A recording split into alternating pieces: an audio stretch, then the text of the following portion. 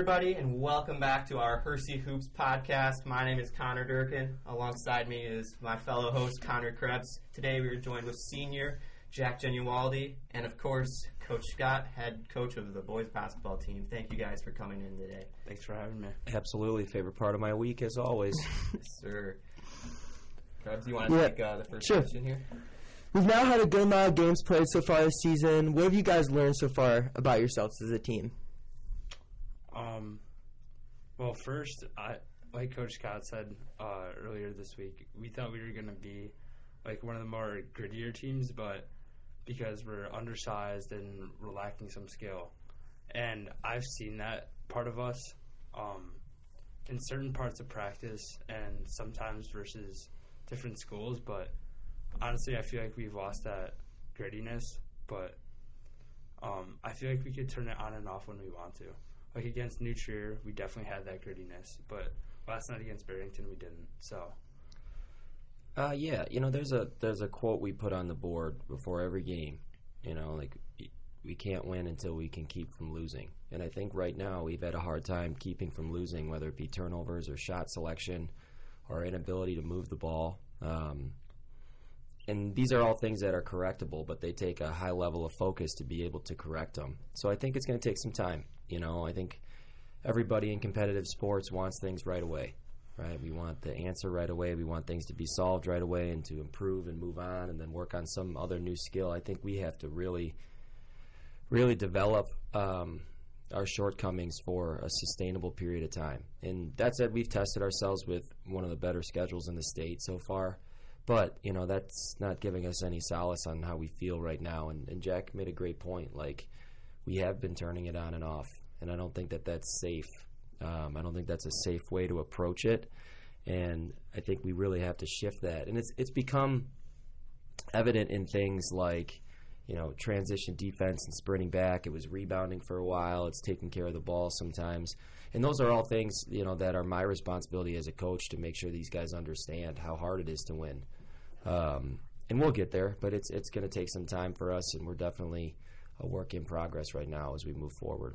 Yeah, another thing you mentioned is just, height-wise, you guys are a little undersized compared to some of the other teams. Look at the Meadows game. They had that really big center. I'm drawing a blank on his name. Nikolic Wilson. Yeah. When you guys He's kind of like a giant. He looks like a giant version of Krebs, kind of. Honestly, I kind of nah. I wouldn't. His hair, at least. His hair. I guess, yeah. He's like a 265-pound version of Krebs. That kid, since I've last seen him, has grown like 5 inches. That was literally the craziest thing I've ever seen. Like the weight meter to go up like that. Yeah. Just plump him up. What is that called when you move straight up? The exponential growth. Exponential growth. My wife would be proud of me for that term. That's excellent. Great job. I knew Jack would know. All I had to do was go like this, and Mr. 4.0. Yeah, we have Mr. 4.0. We'll talk about that later. It's in jeopardy, so we'll see. We'll see. Yeah, when you guys are playing against some of those bigger teams, though, what are the keys to success at stopping all those points in the paint? Well, for big guys, I know. At least in terms of rebounding, this goes for anybody on the court, really. You always know, everyone knows to box out your man, but sometimes that's not enough when you're going against really big guys. You got to actually get your butt into their knees so that they literally go over your back, or that they just want to completely get out of the paint. And so those second chance points, you simply cannot allow them if you're looking to beat that team. Yeah, and I think the most important thing is we can't look at it as a one-man job. It's not Kat's job to stop, Will Gurdzinski last night, or Jackson's job to guard Nikolic Wilson. We have to have help, and then we have to recover fast. And those are all things we're working on a daily basis. We'll get there.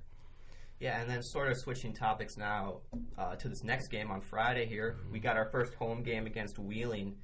And now, how are you guys looking forward to that one, knowing that we're going to actually be allowed to have fans? And since it is our first home game, I'm sure a lot of students are going to be turning up. And it's been a first time for a long time, I think. Yeah, turn up. Yeah, I'm super excited. It's the whole last year we didn't have any fans. Yeah, as parents, it's insane. I got just being in the Orange Crush during football season, I was like, dang, this is going to be awesome during basketball season too. And just in the Carter Gymnasium, everything's a lot louder than it is like, say, on like in like a football stadium. Like it's more jam packed. So like, I would say like if things are going good, like during the game, like the fans are just gonna be like amplifying our like our tempo. We're gonna be getting less. What's your favorite, since you are part of the OC, what's your favorite chant to do during the football games? Yeah, Jack is one of the leaders. I forgot about that. Yeah, shout out Slow Shay for he was on Slow Shay in the fall yelling at freshmen. One of the premier moments of Jack's life, getting on Slow Shay. Yeah, that was such an honor and blessing. Hashtag blessed. Hashtag blessed. Thanks, Slow Shay. So my favorite chant I gotta say is either freshman bedtime or to make you famous makes sense. Or this year the band did a really good job. They would start playing on their, I don't know what instrument it is. They would start going oh like Seven Nation Army. That's a great song and it's fun to chant. I thought you'd be like a huge like peel of the banana guy. Yeah, that's what I could see Jack really getting into. Yeah, that's what I would have said if I'm honest. Go bananas and then just going, hair banging. I feel honestly, I'm gonna be honest. That peaked during like the Jake Lavin Kuba era. I could see that. Yeah. What an era that was, though. Shout out Lavin and Kuba. That was quite an era. That was a great era. I was blessed to be a freshman during that time. Hashtag blessed. I was up in the stands. I'm like, I don't even remember who you were in 8th grade. No, I know who mine was when I was a freshman. Pick and and Martin. Yeah, you're right. Party Marty, man. Shout out Party Marty. He came this summer. Yeah. I forgot about that. He was at a few games earlier in the year. He's at Iowa State now, doing his thing. All right, so back to the questions. You guys have played some of the best teams in the state so far, as you kind of alluded to, Coach. How has that prepared you for Wheeling, and how do you think it will prepare you for the rest of your schedule? Yeah, I think those, even though we haven't come out on, the left-hand column of a lot of those games, you get a sense of the strategy and scheme that teams employ at a really high level. Okay, so like for example, like Wheeling plays a lot of zone, and they're going to play some 2-2-1 full court press. We've seen that now from Palatine a little bit. We saw it from Cary Grove. We saw it from we saw a little 1-3-1 at New Trier. And then I think when you have those experiences, against teams with a lot of length and a lot of skill, it prepares you when you see that zone again. And I'm not saying that Wheeling zone is at a different level than New Trier's is. However, like New Trier goes, 6'9", 6'7", 6'7", all right? Whereas Wheeling is, I think Igihan is about 6'4", 6'5", and the Hutchinson kids are 6'4".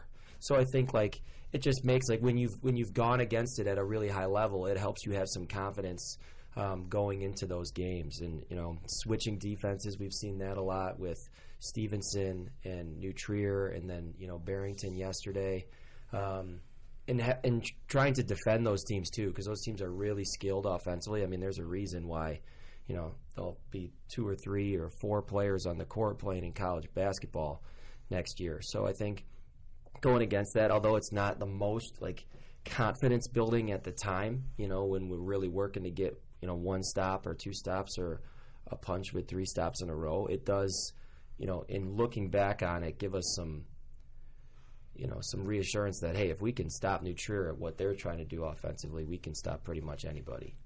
And then kind of following that up, with a lot of younger guys on your team, like Hupp, Rigg, and Grove, do you think it's been very helpful for them playing all these tougher games right away out of the gate, or do you think it's kind of slowed them down? Or how do you see that for them? It depends. I think that's a great question, first of all. I don't think they're probably at their peak confidence right now, but like what that builds, if you have the right emotional intelligence, psychology term, all right, if you have the right emotional intelligence and mental toughness, you can understand that what's coming next, you're going to be prepared for it based on what's came yesterday, and we always, overestimate yesterday and overestimate tomorrow, but like we underestimate today. And I think today they've gotten a lot better based on what they've learned from their past experiences so far this year. And Carson and Jackson and Jared, are all pretty level-headed guys. You know, there's a lot of growth that has to happen there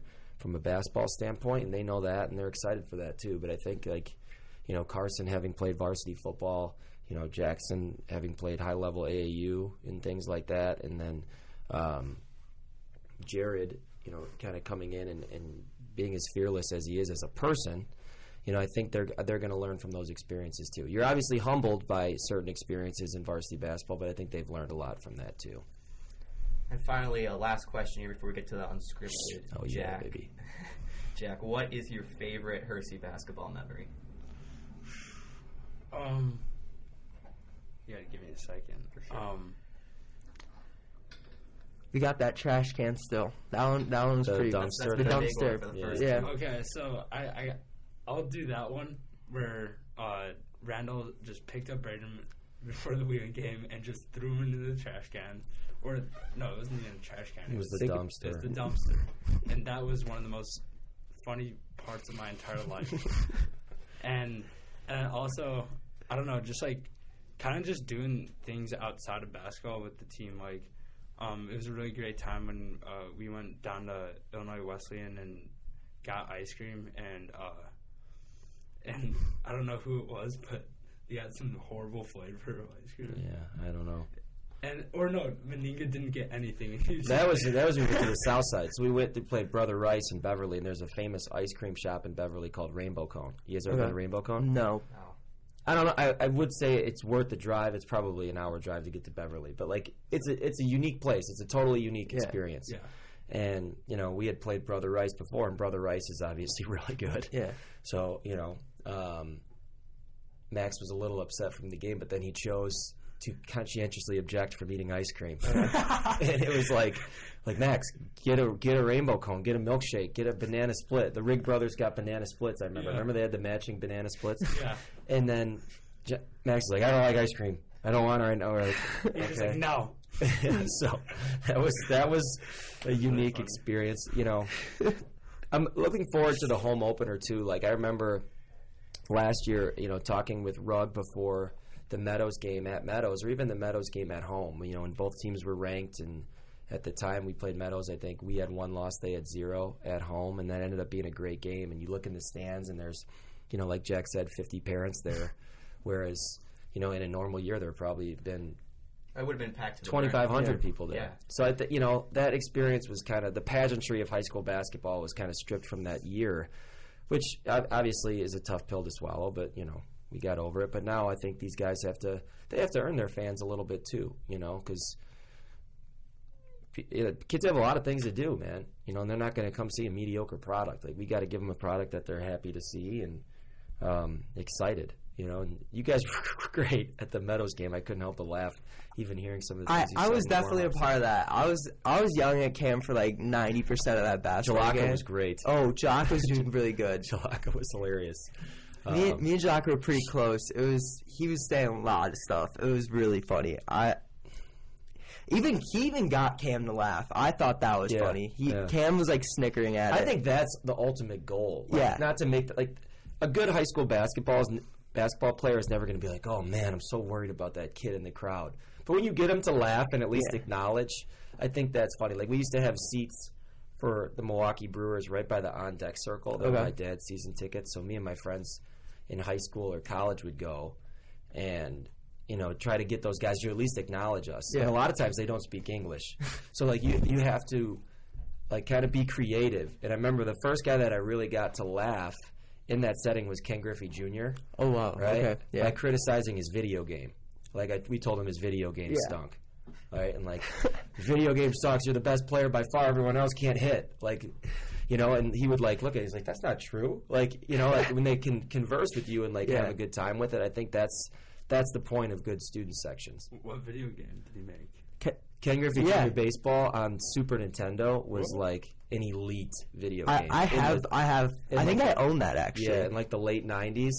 So like they didn't have the rights to any of the players' names except him. So it was Ken Griffey Jr. then a bunch of made up So players. think about like NCAA where they're all like fake names or whatever, and then there's just like one person who's like completely overpowered and better than everyone else, and it's just like. But they were based on people. Yeah. And then they were based on like city names, like so like, you know, the San Francisco Giants would have a guy named like Brook Bridge, or not Brook Bridge, but like Golden Bridge, you know, like for the Golden Gate Bridge. Oh, nice. You know, so it was creative, but at the same time, like he was by far the best player and like couldn't be competed with. So if you were the Mariners, you automatically won.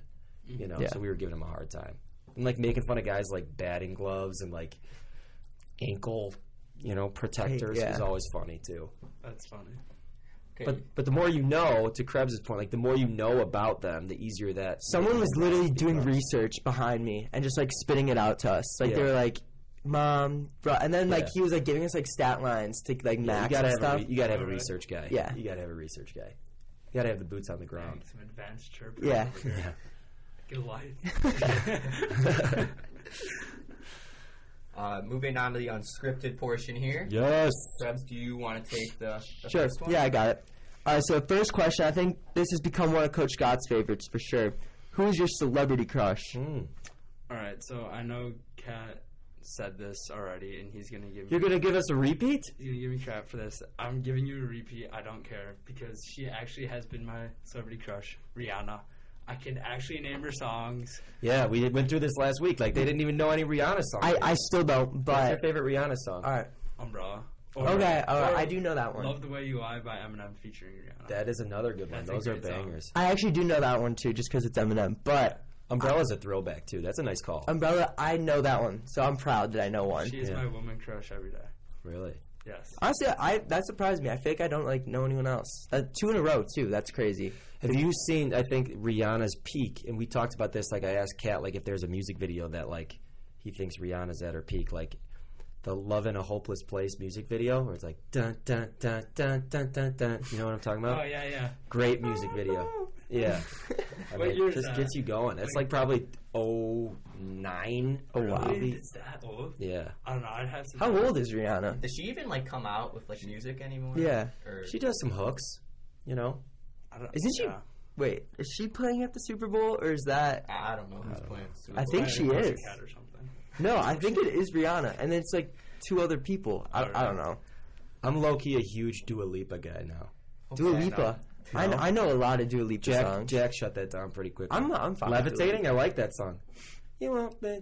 I can't listen to this new radio Yeah, music. no, It's not me either. good. Me either. I don't like it Hurts my either. ears. I don't listen to the radio ever. Big anymore. maturity over here. We need 2013 back. Give me Beyonce and Rihanna. What was the Spotify rap like for you this year? I actually have Apple Music. It's a way better. Shameless plug. Yeah. Who is your most listened to artist? I got Kid Cudi. He's probably Kid Cudi? which was expected. He's like Good, my favorite. underrated actor. Really? Kid Cudi. Does he Yeah, act? Scott Muscudi. Yes, he was in. He was also in one of the scary movies or whatever. He was in one of those. He was in too. a television show on HBO called How to Make It in America. It's a good show. Good show. He's a good actor, though. What about you? Who was number one for Mine you? was Mac Miller. Really? Yeah, Miller. big Mac Miller guy. Big Mac. Rest in Mac. peace. Yes. He came out with so much. Oh yeah, and like they still have a lot of stuff they could release for him. Really? I remember Yeah.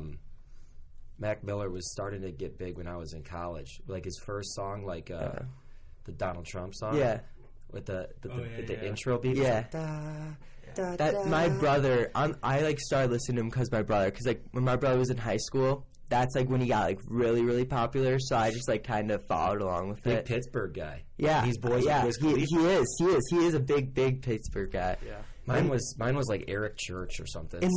Totally boring. In the Spotify rap, do you know how it had like the styles of music or whatever? Mhm. It said Pittsburgh rap Really? as like one of the As its own genres. subgenre. Yeah, and I was like, that's interesting. Yeah, that's like Wiz and Yeah. Mac Miller. And I was a little confused by that, but Black and Yellow, man. yeah, Mine was Kanye West. Just so you Kanye know. West. Yeah. He was like number 2 or 3. I had Kanye on mine as well. Also, fun fact about Pittsburgh, if you're going to be a Pittsburgh rap aficionado, they are the only city in which all 3 major sports Oh, the teams same have color, yeah. the same colors, black and yellow. I didn't even think about Yeah. So the Steelers, the Bruins, and who were we thinking? Not Bruins, Pittsburgh Penguins. Penguins. Steelers, And then Penguins, and then that. Pirates are all Yep. black and yellow. That's sick. So that's why, More, hence the song. I think more like teams should Definitely. do, like more Definitely. cities should do that 100%.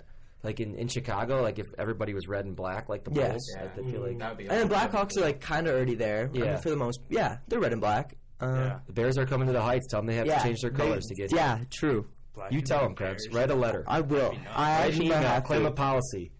Amlet. I couldn't picture the Bears not in orange and brown, blue though. Like that's True.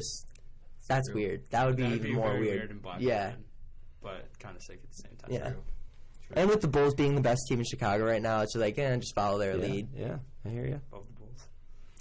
Moving on to the next question here, Jack. What is a meal that you can prepare on your own? I'm gonna go with a good breakfast. I mean, I Okay. can make some good scrambled eggs. I could cook some sausage, or shout out Grandpa, fried salami, Ooh. an Italian favorite. Do you ever slide over to the McCalls, make the whole family breakfast, or no? No, I've not done that. Maybe that's something for the future. And a good bagel. I mean, that's what I cook up usually. Sometimes I make it for dinner. There we Yeah, go. breakfast food for dinner seems to be a very big thing with their class. Can you do the omelet like flip? I don't. Not an omelet guy. I'm not an omelet guy. Okay. Just scrambled. Yeah, he keeps it simple. I'm not an omelet guy either. Scrambled eggs are very, I feel like when you're a teenager, like that's how you like your eggs, and then as you grow up and mature, Yeah. I love people who say mature instead of mature. As you mature, like I've become an over easy guy. Like Okay. what you like them scrambled, I'm sure. Yeah, scrambled. Scrambled. Yeah. I guarantee if we come back and like redo this podcast when you guys are 35, you'll be Different like answers. you'll be like sunny side up, over hard, like poached. You'll have all sorts of crazy stuff Well, going I on. get the fried egg on my burger now, so that's pretty good. You Fun- like when the yolk runs out of the burger? Yeah, it's pretty good. Okay. Fun fact, Yeah. Hersey statistician Jack Armstrong. Statistician. You guys Whatever. have a hard time with that word. Teacher moment. He gets. Oh wait, no. What is it? I'm drawing a blank on what it is. He gets something so random with his eggs, and I can't. I can see Armstrong being a very adventurous eater. He's a very, very, very adventurous eater. Like probably the most out of anyone else I know. Okay. Yeah. I'm going to talk to him about this. He. If there's something, and I don't know what it is, but he does get them differently than like anyone else. All right. I'll have to ask. All right. On to the next question. Favorite NBA player. Right now, Alex Caruso. I like that answer. Yeah. Or Lonzo Ball. I can't pick it. Yeah. Really? Too. All right, so I used to like watch Lonzo when he played at Chino Hills, like him, LaMelo, and D'Angelo, like when I was in like 7th grade. Yeah. And I've just seen like It's so the cool. story. It's When so LaMelo cool. was like in Lithuania, Yeah. stuff like that. Like I've just been following him. Yeah. So I gotta go with Zoe actually. Do you think there's a shot the three of them will ever get on the same team? Do you think LeVar's master plan will ever?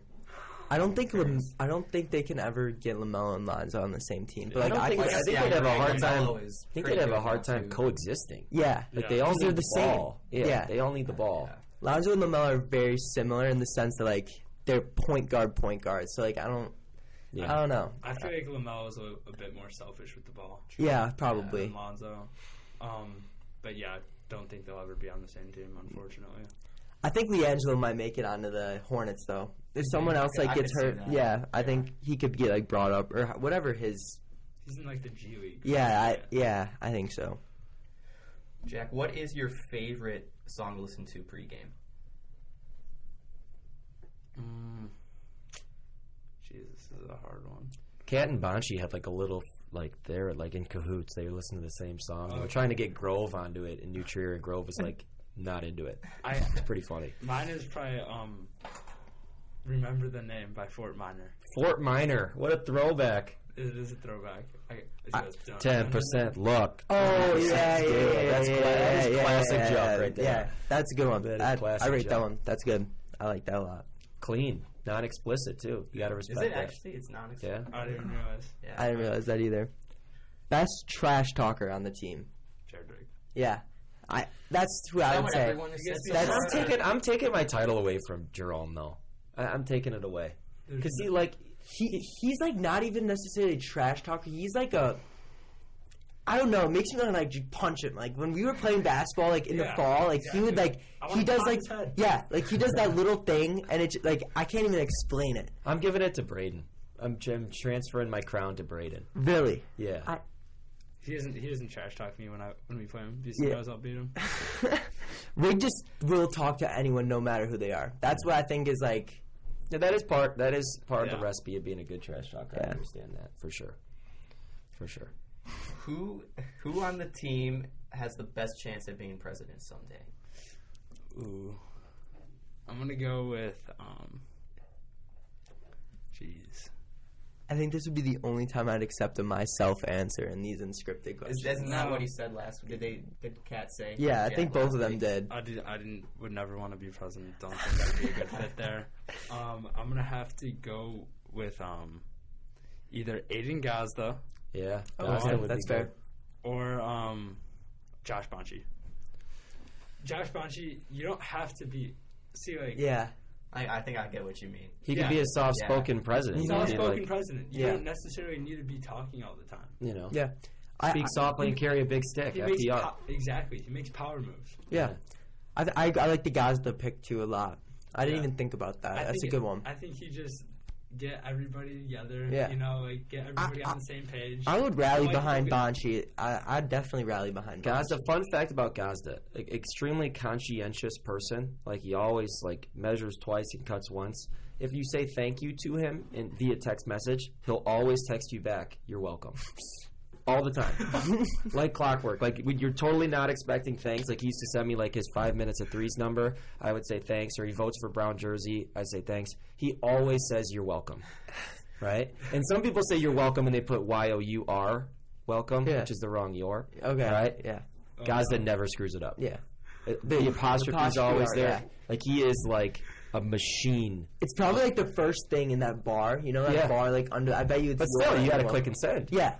That's a click and send a lot of people don't make. Yeah. That's you know. really funny. I did not know that. Try him. Say thank you to him for something. He'll text you back, "You're welcome." I can guarantee it. That's awesome. Next one. Favorite vacation spot. Oh, I like this one. Right now, it's got to be Jamaica. I went to Jamaica once, and It's pretty cool. That is very cool. it's just great vibes all around. Yeah. You know, they got like jerk chicken, reggae blasting. You a big Bob Marley guy? I'm a Bob Marley guy. Fun fact that you guys will not believe. I learned how to walk in Jamaica. Took my Really? first steps in Jamaica. Wow. That is a true fact. Wow. Krebs family album. We need proof.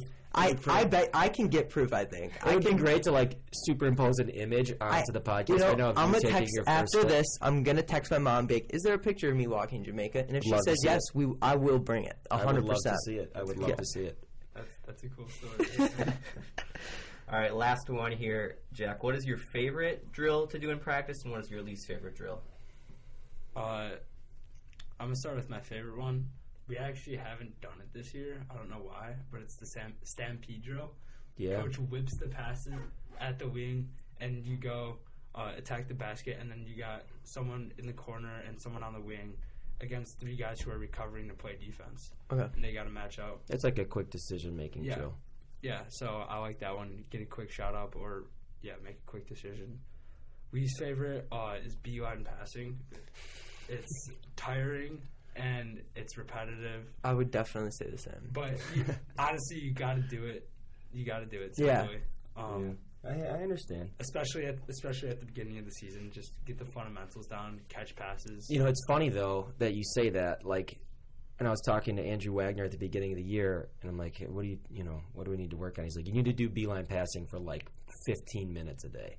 And usually it's 3 minutes. Like, he's like, they need to work on catching, pivot, ripping. He's like, and like, again, he probably hated it as a player too, but he's like, you need to do it now. So it's funny, like, you understand the purpose of it too, which is what Jack alluded to. So Yeah. Well, that's going to wrap it up for the unscripted. Before we go here, Coach, do you have any questions? I have a few questions for Jack. Yes. So, obviously with it being Wheeling Week, Jack is a MacArthur Middle School grad. Okay. So, this rivalry between the Cats and Huskies kind of hits close to home for him. And it is a girl-boy doubleheader. So, first, shout out to the girls' team. Congratulations, Katie Idle, on her 1,000th point. Congratulations to all the girls. I have Kelsey and Megan Merwicki in class. Both, first-class students, first-class people come out and support the girls at 6 o'clock. But an unknown fun fact is that Jack's first girlfriend at MacArthur was a Wheeling girls basketball How do you player. know that? I harvest my research, Krebs. I have All no right, idea. so, Jack, who is that person? And are you nervous about maybe seeing her before the game with McCall's presence looming over the Carter Gymnasium. This is funny. Her name is Sarah Aranda. Okay. No, I am not nervous. It was in 6th grade, which was about 6 years ago or 7 years ago. Okay. So no, I am not nervous. I know the girls will give them a whooping. Thanks. But yeah, I'm not nervous about Will there be so say you guys run into each other in the foyer area? Is it a fist pound? Is it a hug? Is it a COVID wave? What do you have planned for? For sure, a COVID wave. For sure, a COVID wave. Well, Okay. The awkward teenage COVID wave. yes. All right. Another question. So, Jack, maybe unbeknownst to some of our listeners, currently has a 4.0 unweighted GPA, has never gotten a B in high school. We talked before this podcast. It is in a little bit of jeopardy. Needs to do well on his You were telling me this yesterday. his psych final and his Spanish final. What has been the hardest A that you've achieved so far over the course of high school? Good question. Actually, freshman year, honors geometry, I suck at math. I've taken a few AP classes, but it hasn't even been in the AP classes. Honors geometry, freshman year, I was sitting at an 89.0. In order to get an A, I needed to get a 97 or a 98 on the final, and I got a 99. Wow. That's Prime time clutch. That's performance. clutch. I was like, Kobe. Yeah. Pontiac game-changing performance by Jack. That's clutch. I just clutched it And up. then last, I just want to direct all our listeners, if you've never met Jack and want to get, a kind of a feel for his accolades, if you go by the main office, in the principal's office, there is a wall that features Jack on the Hispanic National Honor Society. So, shout out Jack for his work there. All right. So tell us about your Hispanic heritage that got you on there. Well, I look pretty white, right? But I'm actually 25% Mexican. My mom is 50% and my grandma's 100%. My great grandma moved from Guadalajara in Mexico to Indiana. She worked at the steel mills in Indiana, and that's where our family kind of originated. And then my mom also grew up in Indiana, and she moved here. So that's my origins. Very cool. Nothing like a good origin story on a podcast, Yeah. So those, you young girls out there really researching, how do I get a conversation with Jack Genualdi? Well, you got to know his origin story. You can maybe talk about the steel mills, talk about Guadalajara, Yeah. I really hope someone says something to you about it. Oh, for sure they will. I really hope someone does. For sure. Kat said 15 people stopped him in the hallway and asked him about, his conversation that we had about Cassidy in here. This is a viral production, man, in the Hersey community. Yeah, feel free to ask me any questions. Stop him in the hallway, ask him. I'll have Miss Becker ask you. When Miss Becker knows something, obviously everybody knows soon. Oh, yeah. Because she's got a booming voice. So, all right. Yep. That's all I got. I'm out of questions. Okay, well, that's all we have as well. Do you have any shout-outs? Yeah, do you have any shout-outs? Good, thank you.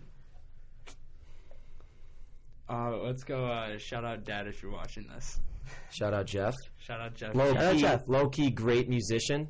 Big Red Hot Chili Peppers fan. Ooh, okay. Yeah. He's in a Red Hot Chili Peppers cover band. What's the name of the band? Funky Monks. Can you find them I on like that. YouTube or Spotify? You could find them on YouTube probably. You could watch one of their performances. All right. And I'll let you know if they have any around here. All right. Shout out your old YouTube account with Braden. You guys are doing ball handling drills. Oh my gosh, no, that's an Instagram account. Instagram account. At Never Enough Ball. Made it in about 5th grade. It was awesome. Okay, nice. Shout out, of course, First Lady Anna McCall. Anna. What? Sorry. Get out of here. Shout out Kelly McCall. Kelly McCall. My fault. All right. Well, also I have a shout out as well. We are live streaming the Wheeling game on Friday, so if you for some reason cannot make it in person, be sure to check that out. Me and Krebs will be on the mic. We'll be sure to bring it to you guys. With all that being said, though, thank you guys for watching this edition of Hersey Hoops, and we will see you in the next one.